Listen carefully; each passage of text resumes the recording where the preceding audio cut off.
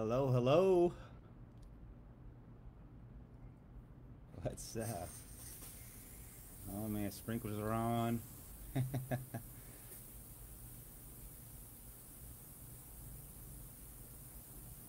All right. Welcome, welcome. Hang on, all right? I'll be right back.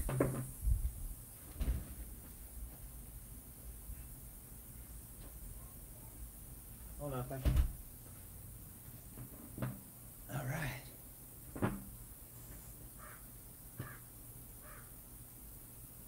All right. Good evening, good evening. What's up, everybody? How you doing? Welcome. Thanks for joining. Hey, let me know where you're tuning in from. If you see me actually looking up, looking down, on Instagram also. So trying out Instagram live at the same time. Everybody, welcome from Facebook and also Instagram if you're tuning in. Thanks for checking us out. The Well Church, welcome, welcome. Let me know where you're tuning in from. Let me know who's here. If you can, please let me know. Hi, Laura. That's good. Welcome, Laura. How you doing? Thanks for jumping on here. I appreciate it. How's your day? How's everybody's day doing? It's a beautiful day, hot day.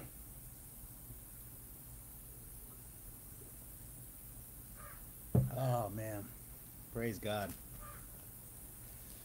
You know, this week has been an interesting week, nonetheless. A good week, but interesting. You know, there's some new things that I've been praying and asking God about, and man, is He delivering? I mean, when doesn't He deliver, right? He always answers our prayers. Maybe not the way that we want, specifically, but He answers. Let me tell you, nonetheless, and it's really exciting. So, just a little bit about what He's doing. I asked Him if, not if, I asked Him that I want to go deeper this year. I want to get to know Him even at a deeper level. And what I mean by that is more of His Holy Spirit, more of the fruits of the Spirit. You know, there's the Bible talks about different gifts and talents, different gifts and talents that the Holy Spirit gives. And so I'm glad you're cool. I'm glad. But yeah, that's what I've been, you know, this year has been quite challenging, and not just obviously because of COVID-19 and, you know, the race relations and the social injustice, you know, the pedophiles, the you know, sex trafficking, like all that and some, right? But I'll be honest, you know, I started feeling physically, all right, different since December. And generally in December, again, and here we are, we're in almost the end of July, but in December, I literally was praying and fasting, you know, asking God to really reveal Himself to me, to transform me, to change me. I wanted to go.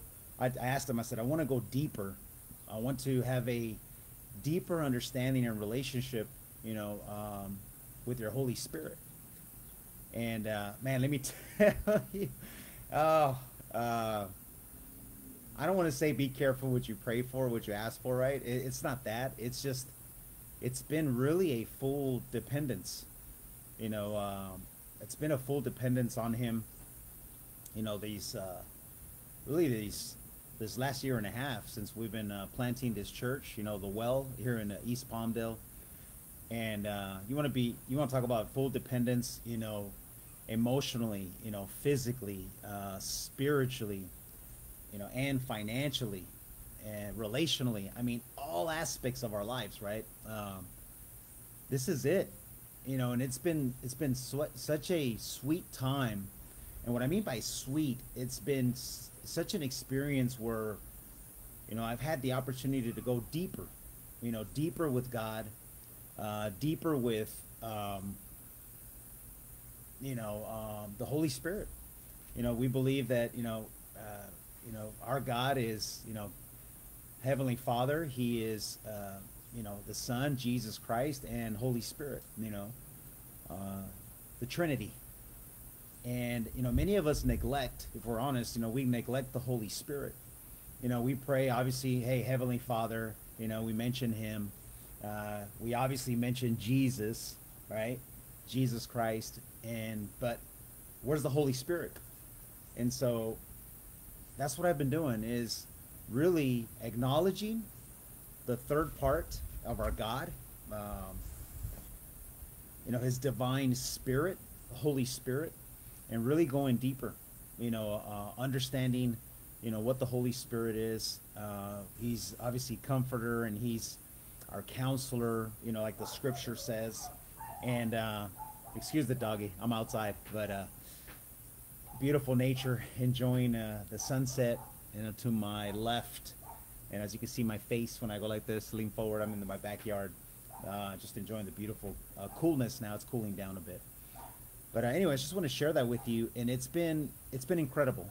It's been a contrast of looking at my own walk with God, my own relationship with Him, my personal relationship with Him, and really looking at things that I thought were having a relationship with Him and what it meant to be a follower of Jesus, compared to what he tells me is having a relationship with Him. And as God continues to reveal Himself through His Spirit, through His Holy Spirit, I'll be talking about it more here and here. I just want to let you know, like, what's going on, man. It's such an amazing experience. Challenging, of course, because He's getting me outside of my comfort zone. As you know, we all love our comfort, and we all like to stay in our, we make our own religion, right? We create our own bubble of, this is what it means. Each of us have our own understanding of what we think, what we believe, following Jesus is. And nonetheless, it's something totally, sometimes, we're off on a whole different field, somewhere else. And then the Holy Spirit, brings us into relationship with Him, and really begins to reveal things that, and here's the truth, that we idolize, that we protect, that we say, hey, don't mess with this, whatever that is, don't mess with it. And God actually begins to unravel that. God begins to, tell you, no, that has nothing to do with me. That has nothing to do with you having a relationship with me. Has nothing to do with you, drawing closer to me. That actually is a division. That actually puts a hedge between you and me. And so, again, I just wanted to share that with you. I hope, that encourages, one or two or all of you that are tuning in right now to really ask the Holy Spirit, to reveal what's inside of you. And during this time, draw closer, draw closer to Him, and just experience what it is to be fully dependent on the Holy Spirit. All right. Anyways, that's what's going on in my life. I just literally finished working out. By the grace of God, I've been, back on it, working out about 4 days, 4 days a week, nothing more than that. I used to work out religiously, 6-7 days a week. And I've peeled that back to, a comfortable 4 days a week. I still push myself hard. My wife, Jenna, she's on it. She works out, way more than I do. I'm proud of her.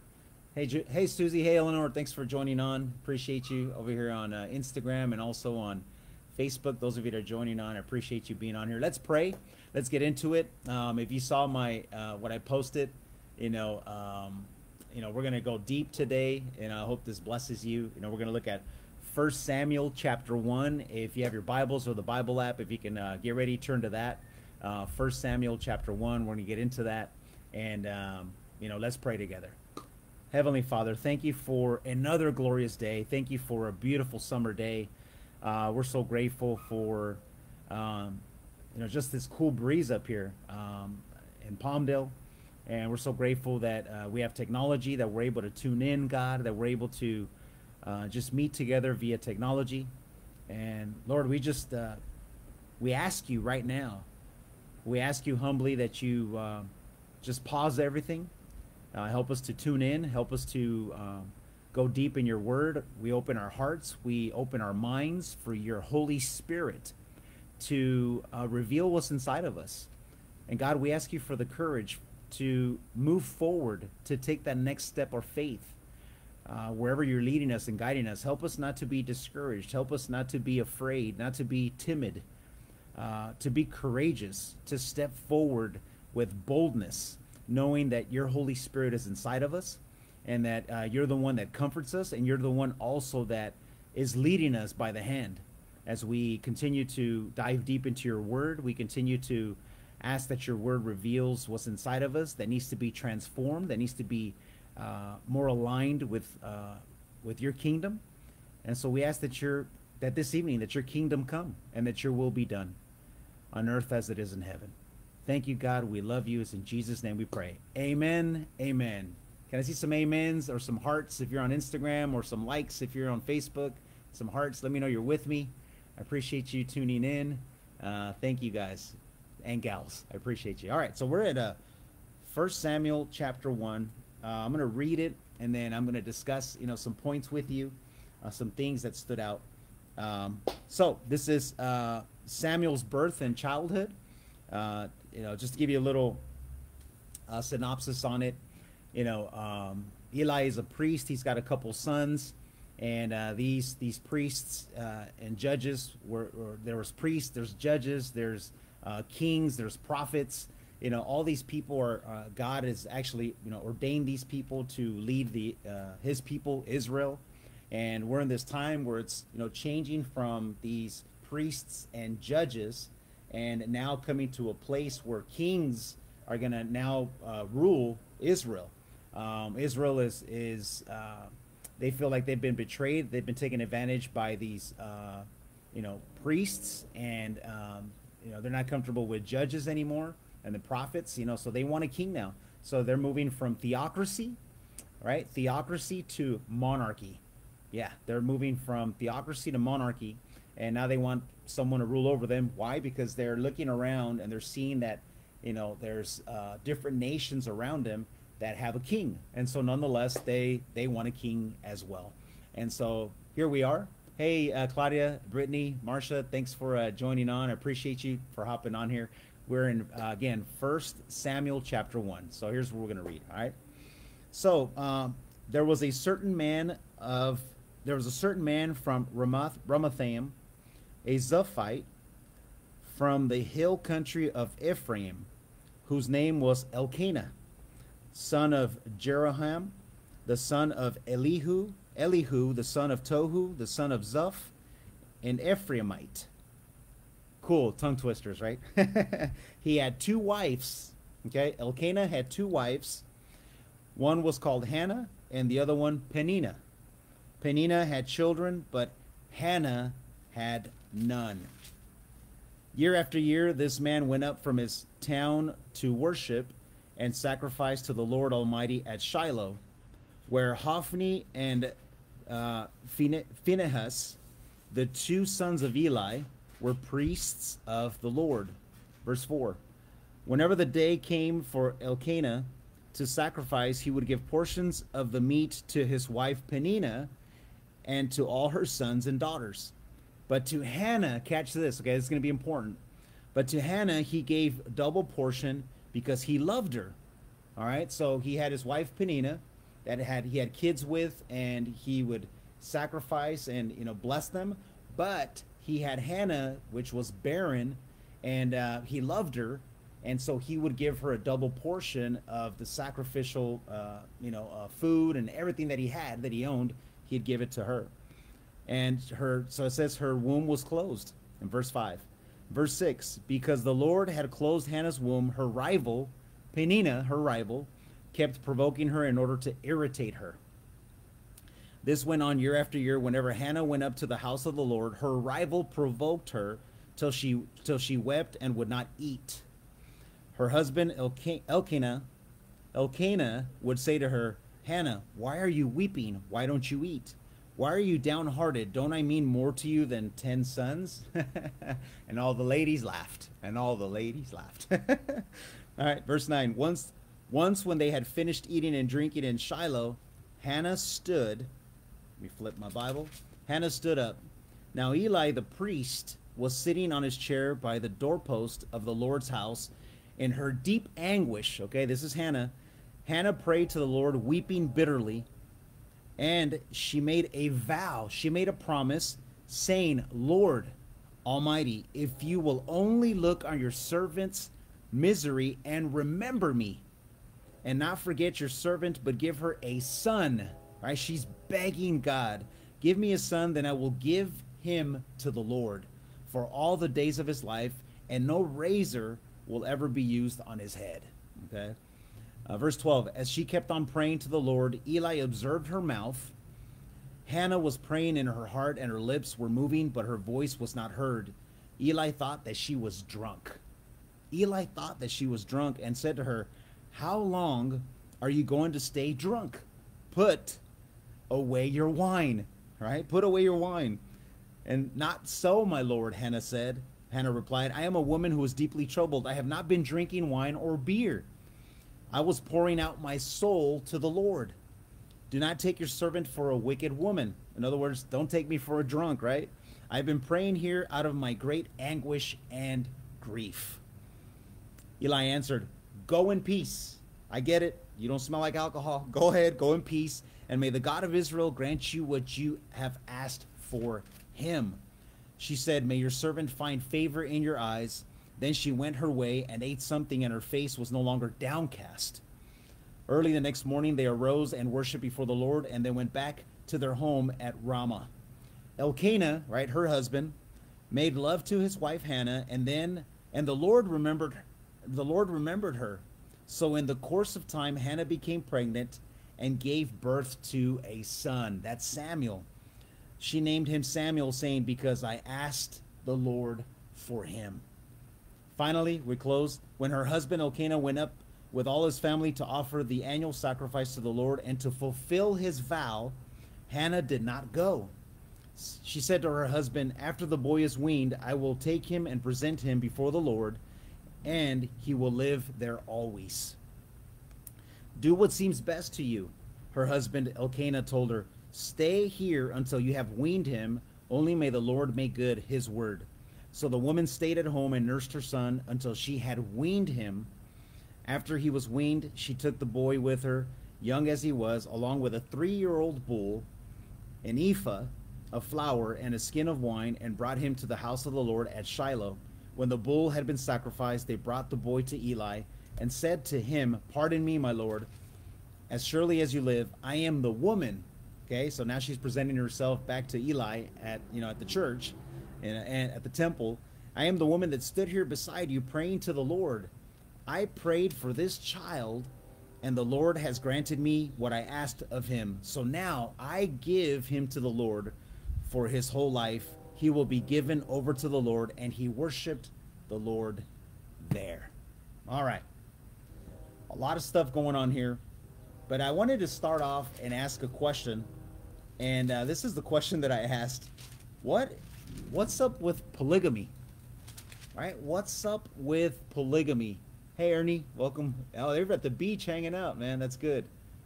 I'm glad. I'm glad you guys are hanging out at the beach, man. Anyways, what's up with polygamy, right? And what's interesting about this, I wanted to read something to you. And it's basically, we see in the Old Testament that a lot of these believers, these followers of God, had multiple wives. We see Abraham, right? Abraham had multiple wives. Jacob, King David, they were married to multiple wives. And so I want you to know that this wasn't God's original plan or intention. We read in Genesis chapter 2, verse 24, that God made marriage, for two people, right? He intended it. The scripture says, two become one flesh, that two become one flesh. And so, why then did polygamy exist among God's people? Well, I want you to know a couple reasons. First, okay, it was to produce more offspring, to produce more babies, right? To assure the continuation of the man's family line. Remember, a lot of these men would go to war. A lot of these men, would go and fight with different nations, and they would lose their lives. Like today, when men men and women of our armed forces, right? Specifically men, when they go to war and they die, they want to leave basically they want to leave kids behind so their legacy continues. And so, also, I want you to know that numerous children were a symbol of status and wealth. So, if you had a lot of kids, that you were up here in status, and also it meant wealth. Second, in societies where many young men were killed in battle, again, we're reiterating that, it became accepted way of supporting women who otherwise would have remained unmarried and very likely destitute. That means that they would be begging, they would be poor, all that bad stuff. Okay, and so nevertheless, I want you guys to know that polygamy, as we read here with Hannah and Peninnah and Elkanah, caused a lot of problems. We read that that Peninnah would actually flaunt the babies. I mean, I can actually picture her as grabbing her kids, and Hannah would be passing by, and she'd be like, nah, nah, nah, nah, nah, nah, nah, nah, nah, nah. I've got kids, and you don't have kids, right? Just teasing her. And so we read that, Hannah was basically heartbroken. She wouldn't even eat of how much anguish and how much pain she was in, because she wasn't able to have kids, and so she was looked down upon, by other women, and even also, relatives and other people at that time. And so my question to you is, have you ever been in a position, maybe you are in this position, or maybe you know somebody that is struggling? Maybe you're not struggling, or maybe you are struggling, and you begged God. I'm talking about, let me ask you this. When was the last time that you were so broken up that you were, tears all over your shirt, you were on the floor, passed out almost? Like we read here, Hannah was, and Eli saw her, the priest saw her. When was the last time that you were like that? That you were begging and praying to God and asking him for something? When was that? Think about that. When was the last time that you were in a place that if someone saw you, they were like, man, is she drunk? Oh, is he drunk? Like, what's going on? Where you're just on the floor, passed out, you don't care who's around, you're just crying out to God with everything you got. When was that? Think of that time. Maybe is it now? Maybe it was, again, for the same reasons that Hannah, was distraught. She wanted to have babies. She wanted to have kids. And so I bring that up because, sometimes we get so concerned, we get so caught up with, what people think of us. Maybe we don't want people to see our pain. We don't want them to see our anguish. We don't want them to see, how broken we are, because God hasn't answered that specific prayer for us. And I want you to know that God wants you to cry out to him. Maybe the last time you did it, maybe it was the last time, and you're like, you know what? God hasn't answered this prayer. God hasn't answered this desperate prayer that I have. And so maybe you've grown bitter now. Maybe you've grown resentful. Maybe you've grown to a place where you no longer um, pray as deep or as hard or that intimate anymore to him. And so now your prayers are light because you go, he hasn't answered that prayer for me. The big prayer that I wanted, that big prayer that I was almost, passed out. And he didn't answer that for me. And so now, now you're like, well, why should I even pray that deep if he's not answering my prayers? Sorry, there's a flyer on here. And so I want you to know that what happens to a lot of us, and I'm gonna be included in this, okay? Ready? Again, here comes the transparency. Get ready, put your seatbelts on. Hannah's husband, Elkanah, was very faithful in his sacrifices. He was very faithful with, let's call it this, with giving. He was faithful with, serving. He was faithful with doing all these things that we see Christians do, right?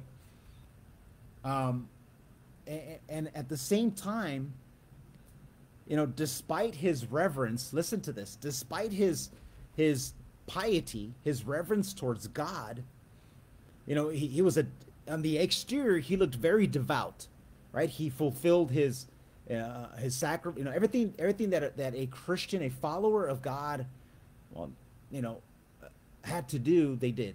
Oh, he did. But yet, in his home life, it was far from actually serving God. And so here's what I'm saying. Has your prayer life drawn you away from God to a place where you only do things because it's what you think you're supposed to do, but your heart is not in it anymore? And your heart's not in it anymore so much that you're so far away from God that when you go home, it's as if you just took off a coat and threw it in your coat rack, right, in the closet. And it's only a coat that you wear. In other words, religion, Christianity is only a coat that you wear when it's convenient, when you're supposed to throw it on because, the weather calls for it, because you have to go to church or you have to serve or you have to go do this thing, so you wear the coat. And again, it all stems back to an unanswered prayer. An unanswered prayer that maybe God didn't say no, but God is just saying not yet. Because I want you to know that God is more interested in having a relationship with you than you acting like you have a relationship. In other words, you act and you look from the outside. Others look at you and go, yeah, that person's a Christian. But at home, in that quiet place, at home, when it really comes down to it, your prayer life has been so weekend, and so distant from actually seeking God, seeking the blesser instead of the blessing, that what do we call it? You're spiritually dead. You see, Elkanah had this problem. Elkanah's problem was that on the exterior, on the outside, he looked like he was doing the right thing, right? But at home, he was a polygamist. He had 2 wives. And so he was cheating. Number 1, cheating on God. And number 2, he was cheating on his wife. He had 2 wives. And I brought this up in the morning. And, a lot of guys, are in our morning Bible study. And they're like, well, yeah, I'm cool with that in the sense, meaning I'm okay. I'm not cheating on my wife, right? I don't have an extramarital relationship. It's not like I'm seeing somebody else on the side or anything like that. But dare I ask this?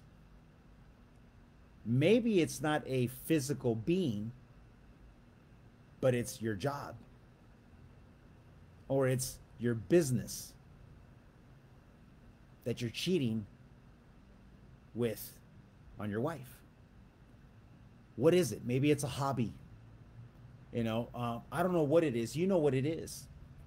The mistress becomes whatever takes your time, your talents, and your treasures away from God. And that could be many things. But I want you to ask yourself, what is it that distracts me, and where do I spend all of my time? Where do I spend my treasures? Where do I spend my thoughts daily on? What is that thing? Because it becomes a mistress. That becomes the second spouse. I challenge men all the time, and I go, are you pursuing your wife? Ladies, are you pursuing your man? Right? It goes both ways, right? It's not just the guys, so I'm not just putting this pressure on the guys, but also ladies. You have kids. Have they consumed you, or have you consumed yourself so much with being the perfect mom on the outside exterior that it drains all your energy, all your time, all your treasures, financially, your energy, that it's so zapped at the end of the night, when your husband, your spouse comes home, or guys, vice versa, when you're at your job and your business and you're putting all your effort, all your energy, everything that you've got into your mistress, into that thing or those people, that actually sucks energy, everything that God has gifted you, it sucks it away, and that becomes your mistress. That becomes your mistress. You see, Elkanah's second wife, Peninnah, gave him children, while Hannah, which was the favored wife, okay, was barren. But still, Elkanah made his greater love for Hannah all too apparent. And so what does that do? It's it goes that old saying. I know Jesus used it as for money, but you can't serve two masters, right? Because you're gonna love one and hate the other. And so Peninnah is, jealous, obviously, because when she sees Elkanah favoring the other woman, the mistress, right, she grows bitter and resentful, and taunts and puts down and makes Hannah feel worse about her situation. And I can't tell you how many times I've met with couples, and that becomes a situation where, whatever is drawing the attention of one spouse away from their spouse at their house, you grow resentful, you grow bitter, you grow angry towards that thing. It could be a hobby, it could be golf, it could be going out with your friends, it could be fishing, guys, ladies, it could be, again, you're so consumed with the kids. And I get it, you got to take care of the kids, but don't forget about your spouse, don't forget about your husband. All right, the kids are going to grow up, and in the name of Jesus, hopefully they move out, and it's just you and your spouse, right, for the rest of your lives. I can't tell you how many couples get married, and within 5, 10, 15, 18 years later, when the kids are grown up and they're adults, mom and dad don't even recognize each other. They don't even know each other, right? They thought they knew. They become basically just roommates, right? They become two people that just live in the same house but don't even know each other anymore, right? They may be married still, but they're not in love with each other anymore. They're just hanging on till the last kid turns 18, and then guess what? It leads to divorce. All right, well, inevitably, when we are cheating on God, or when we're cheating on our spouse, that leads to conflict. And so, are you currently in conflict with your spouse? Are you in conflict with them? I know a lot of spouses, right now are like, man, I'm spending a lot of time at home. I'm working from home. And, that's obviously put a lot of tension on a lot of, couples at home. But it's important to understand that if you guys are missing each other, that should tell you that, again, that you haven't spent quality time with your spouse, that you've actually spent more time at your job or your business or wherever it is. Or you put so much more value in that because that is your identity now. That is what makes you feel good. That's what makes you feel important. That's what makes you feel like you're alive, like you're accomplishing something, like you're doing something. And I get all that. We all need, to go to work and be productive. But if that is your end all, if that is everything that you think about, you're consumed with, that is everything that all you do is think about, and it's not your spouse, and like when you were pursuing them, man, something's wrong. Something's changed. All right, let's move on. I want you to know this. Here's the point. If you're still with me, hanging on, okay? Let me see some likes. Let me see some hearts if you're with me on Instagram, on Facebook. If this is making sense, let me see some hearts and some likes. So let me see. Is the Holy Spirit speaking through me to you? All right, beautiful, cool. All right, I want you to notice something. I want you to notice that Hannah's faith, okay, Hannah's faith changed her before her visible circumstances changed. Okay, Hannah's faith changed her before her visible circumstances changed. And so I want you to know that God may not change our circumstances. Listen, you're praying, right? And you're asking, but I want you to know that God may not change your circumstances until you allow him, listen to this, until you allow him to change you first. Okay, so as you continue to pray, I want you to understand that if you're looking for your circumstance to change and you're missing it, you're missing that God wants to transform you. God wants to change you first. It may be so that you can be prepared to receive the blessing that God has for you. Don't miss that.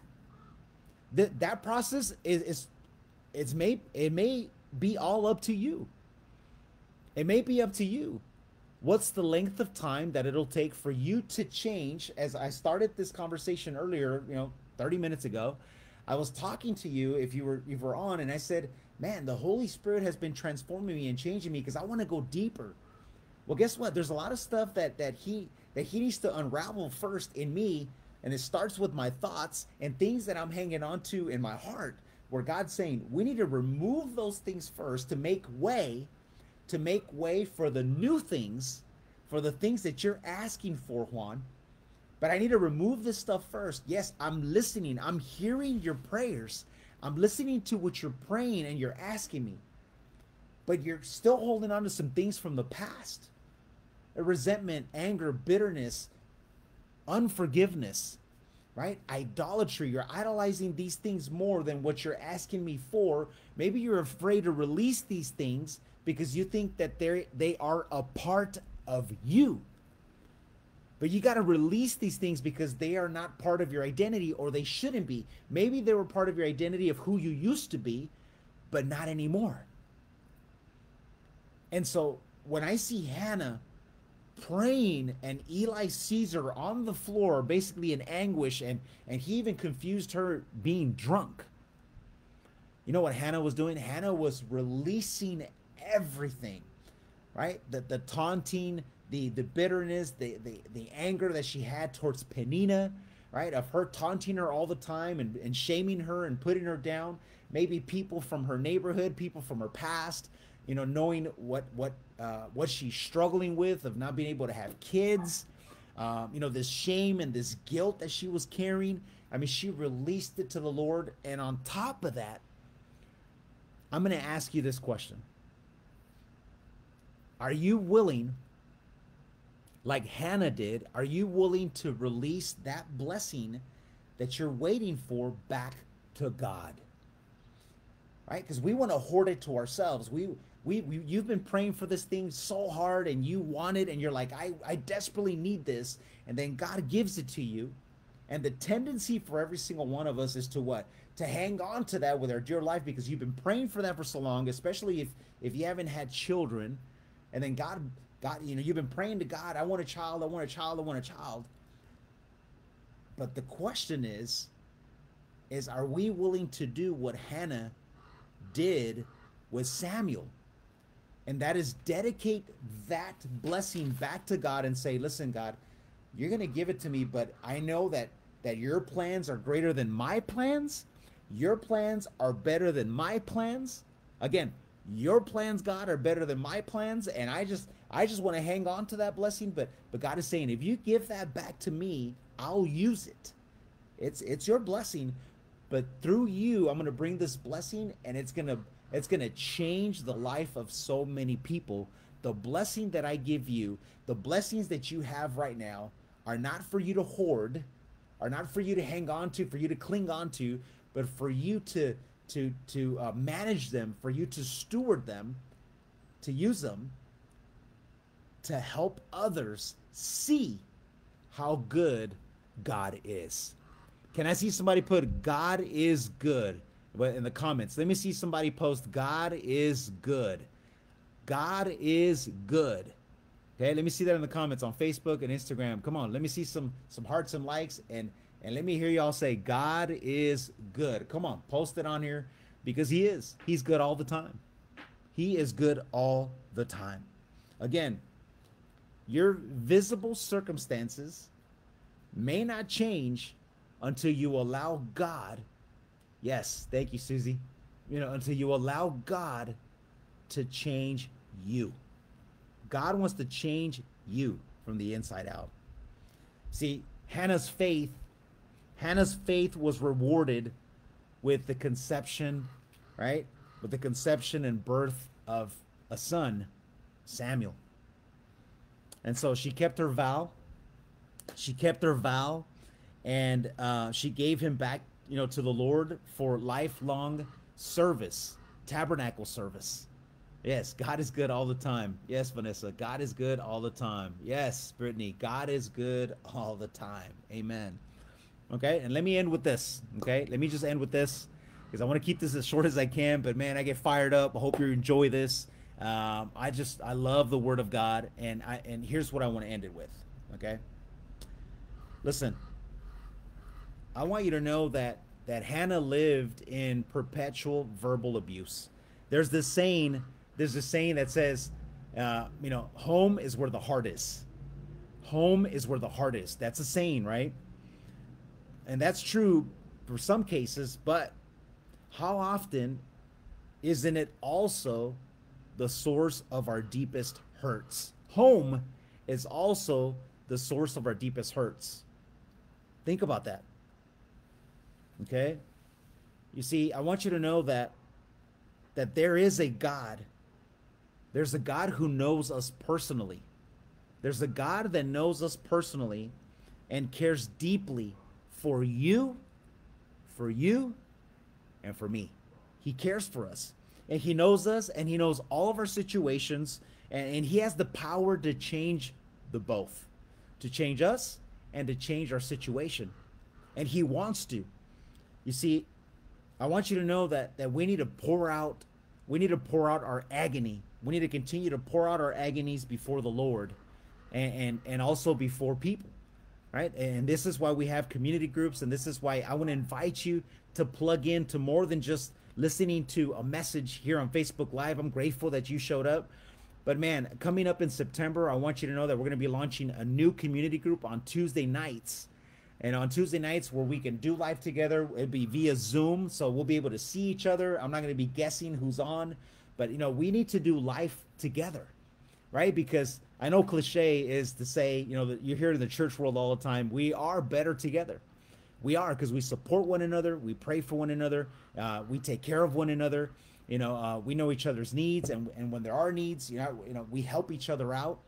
And so I want you to know that from experience, right, this world is a hurtful place.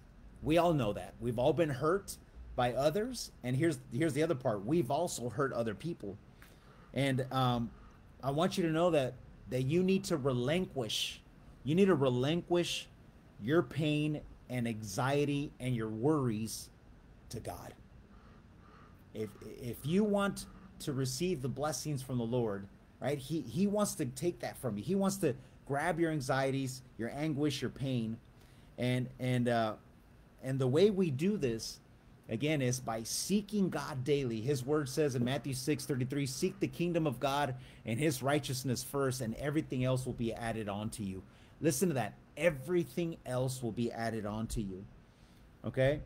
So I want you to know that we need to surrender over to God, and God will answer your prayers. And the point here is, as I close, and I'll close with prayer, is that God changes us. Sometimes he doesn't change our situations or circumstances. And so look out for that, because God is more interested in having a relationship, authentic relationship with you, than just being a blesser, somebody that just continues to give and give and give and give, and all you do is pursue God because he blesses you. You chasing the blessing, you're chasing the blessing versus chasing the blessor. And that's my hope and prayer for you this evening. I hope that's what you get through the example of Hannah. And even though she was in a very terrible situation to be in, but God did answer ultimately her hope and prayer. And because of that, because Hannah was willing to surrender that blessing back to God, God answered her prayer. Let's pray. God in heaven, thank you so much for your generosity. Thank you of how good you are to us. God, I pray for every single person that's watching on Instagram or on Facebook, that their prayers be answered. But Lord, I pray that they don't miss the fact that you want to change them. And that is most of the time the prayer that you answer, because you want us to have a closer relationship with you. God, what an example of Hannah. Though she was in anguish and pain and distraught and basically living in shame and people pointing and fingers towards her, God, she stayed focused on you. And she knew, God, she trusted in you and knew that you would answer her prayer. And God, so I pray that every single one of us right now, we come humbly to the cross right now at your feet. You're no longer on that cross, but we come to you at your feet right now. And we surrender to you that thing, whether it's bitterness, whether it's anger, whether it's resentment towards you, because you didn't answer that one specific prayer that we had possibly. Maybe we missed it. And so, God, we ask you to give us the eyes to see, the wisdom to discern that you did answer that prayer. Because, God, we are better than we were before today. And we want an authentic relationship with you. And so, God, thank you for those unanswered prayers, because you know us well. You know what we'll do with that sometimes. Or you know all the time what we'll do. Maybe we'll do worse with it. Or we'll hurt ourselves or others. And God, for those not yet answered prayers, may you transform us. Will you change us? We give you our hearts. We give you our lives. We give you everything that you have given us back to you. It's yours, God. Do your will. May your perfect will be done in our lives. It's in Jesus' name we pray. Amen. Amen. Let me see some amens out there. God bless you guys. Thank you so much for tuning in. Hey, I want to invite you to come back. Very important before you hop off. I want you to know that this Sunday we'll be talking about worry. Matthew 6:25 through 34 are the scriptures that we're going to focus on. Matthew 6 says, do not worry. Jesus gives us this command, do not worry. And so we'll be talking about worry and what Jesus says about worry. So I want to invite you to come back to the Well Church. You can check us out on Facebook Live or on YouTube. We have a YouTube channel. You'll see a ton of all of our messages there. You can go right now, subscribe. We'd greatly appreciate it. But we have service at 8 a.m., 10 a.m., and 8 p.m. for those of you who like to sleep in and do other things. And then you can watch service at night and share it. We'd love for you to share these messages. We appreciate you all. God bless you. Again, remember to be like Jesus. Do what Jesus did in order to have the life that he's promised us. That is life to the fullest. And that's in John 10:10. I love you guys. We'll talk to you later. Take care.